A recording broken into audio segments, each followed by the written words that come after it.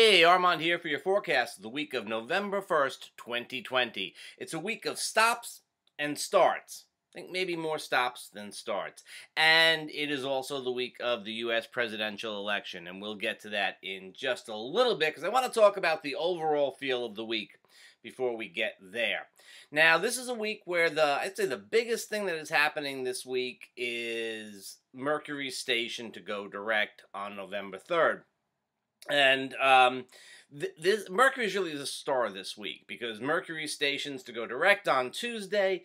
He squares Saturn on Sunday before he goes direct, and then after he stations and goes direct, he squares Saturn again on Friday. So Mercury is really setting the tone for this week, and Saturn is really sort of adding the sub-theme. Now, I know you're thinking to yourself, well, Mercury's going direct. That's great. Yeah, it's wonderful. Except for the fact that right around Mercury's stations is when we tend to have the most problems. So Monday, Tuesday, Wednesday is a time when we're likely to see mercurial snafus multiplying, and so it is a time to be a little bit cautious about things.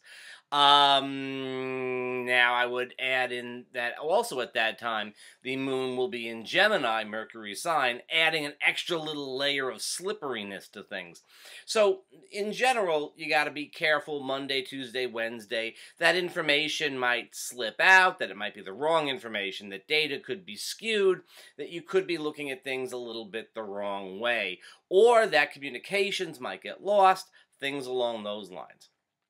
And then Wednesday, Thursday, well, Monday, Tuesday, Wednesday, that's the feel for the first half of the week. Thursday, Friday, the moon goes into Cancer, which is a very protective kind of sign, and I would think that the collective mood is if we don't react well to uncertainty with the moon in Cancer, then Mercury's retrograde or Mercury's station to go direct is likely to give us reason to be kind of overly cautious if you want to look at it that way. I would say Thursday and Friday have a very protective, somewhat reactive vibe, especially because Mercury is squaring Saturn on Friday. This is no time to be trying to get away with something. This is no time to be sort of, I know you think, well, Mercury stationing to go direct when we're looking at the moon in Gemini. Maybe we can slide something past somebody. Maybe. But my sense of it is that this is really a time when you're likely to be called out for doing anything like that, especially Thursday and Friday. You have to go through protocol this week. You have to follow the rules. You have to kind of, dot your I's and cross your T's. And generally speaking, just follow protocol. I know it's sort of I'm overusing the word, but it is the thing to do this week. When we get to Saturday and Sunday, we get past that Mercury square to Saturn. The moon goes into Leo. A little bit more upbeat feeling. We're sort of heading towards the last quarter moon. And, we're at the last quarter moon. And it is, it's a little bit easier energy. The flow of things is a little bit better on the weekend. It ought to be kind of a nice weekend. Socializing and whatever else you can get away with in the case of quarantine. So, Sunday, Monday, Tuesday, Wednesday, slippery time. You may find even the communications that start on the weekend, Saturday, Sunday, kind of get jammed up a little bit. There's some uncertainty about what's going on Monday, Tuesday, Wednesday. By Friday, you've got to try to clear things up and give as clear an answer as is possible. And then on the weekend, you can try to have a little bit of fun and enjoy yourself. Moon and Leo, come on, that ought to be pretty good, even if it's waning. That's the overall feel of the week, if all else were equal. But all else isn't equal, of course, because Mercury is stationing on November 3rd, and that is Election Day in the U.S. The last time that Mercury stationed on Election Day was the 2000 election, with the contested result between Al Gore and George W. Bush. Already, of course, people, the mainstream media, as well as the two or more polarized sides, are already saying we're not going to get a result on Election Day. We may not get a result for a long time. That is, at this point in time, built into the expectations, and that's a good thing. It's a good thing that we know that that's likely to happen.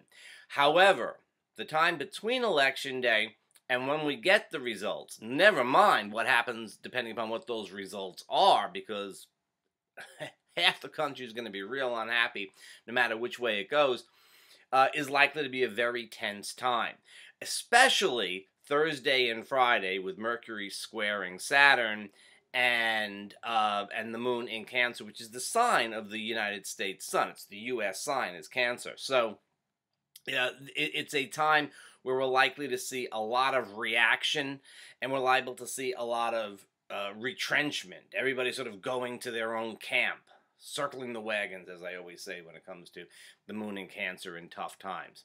So it's very likely that the end of the week will have a lot of very tense energy, more so even than Election Day and the day after.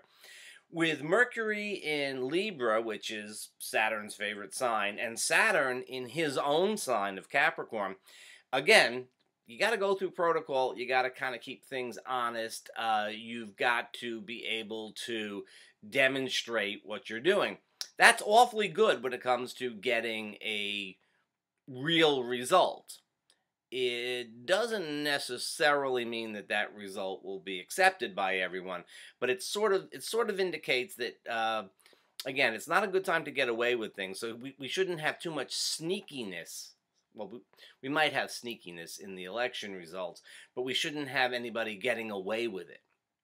So, the U.S. election it's not the whole world or anything like that, but the whole world is looking at the U.S. election. The whole world is looking to see what's going to happen, and it's not inconsequential.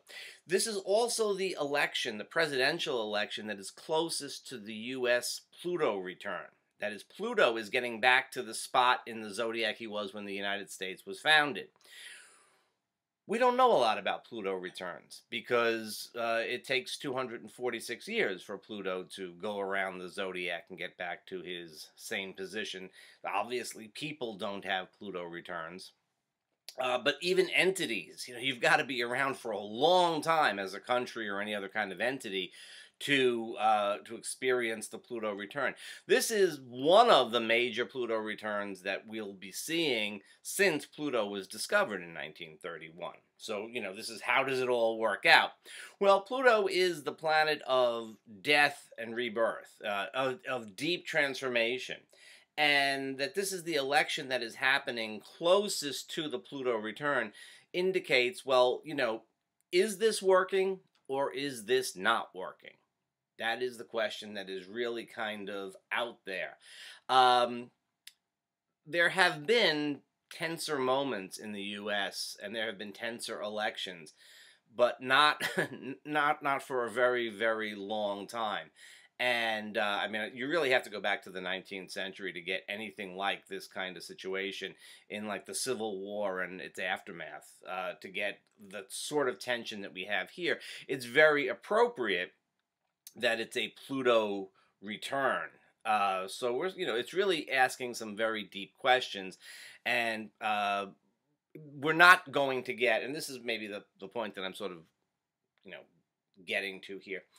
Regardless of the outcome of the election, there's going to be a lot of contention. There's going to be a lot of anger. There's going to be a lot of questioning going on. And no matter who wins the election, no matter who winds up getting sworn into office, it is not the end of the story. We're not coming to the conclusion like, okay, well, we found out who the president's going to be and things are going to be okay. No matter which way you think things would be okay. It's not going to work like that. No matter who wins, we're going to have to deal with the fallout of it. We're going to have to deal with the deep divide. We're going to have to deal with the radically different value systems that are present in the U.S. And we're going to be working this out for quite some time. You have to pay attention to this, just as you have to pay attention to the pandemic, which is amping up and making all of these issues so much more hot. They would already be there. They've been there for a while. They would already be there, but they're becoming much hotter because of the pandemic. The quarantine is sort of like a crucible in which things are cooking. And what we're going to see over the course of time is this is going to play out into 2021 and 2022. And I mean, the fallout of this is going to be for a long time. Well, it's not the fallout. It makes it sound like this is the one deciding moment. This isn't the one deciding moment. This is a deciding moment. This is a hinge point. But it's one of many. It's one of many. And there's a lot of pressure on the U.S. right now. Now, that means, that means fights with coworkers and family members. It means that, when you walk into the store and you are or are not wearing a mask, you might get beat up. This is this kind of stuff that's going on.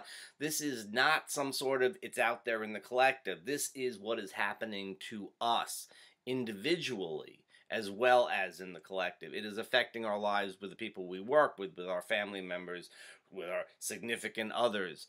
If you have a significant other in the pandemic, there you go. In other words, things are not going to settle down anytime soon. That's your takeaway message. Things are not going to settle down anytime soon. And so your role in this is to be as active as possible, do what needs to be done in your personal life, do what you can do in terms of the collective, and, take some time to step back and meditate, go for a walk in nature, have a beer, whatever it is. Take some time to step back from it all in your own life and in our collective lives. We're in this for a while, no matter what.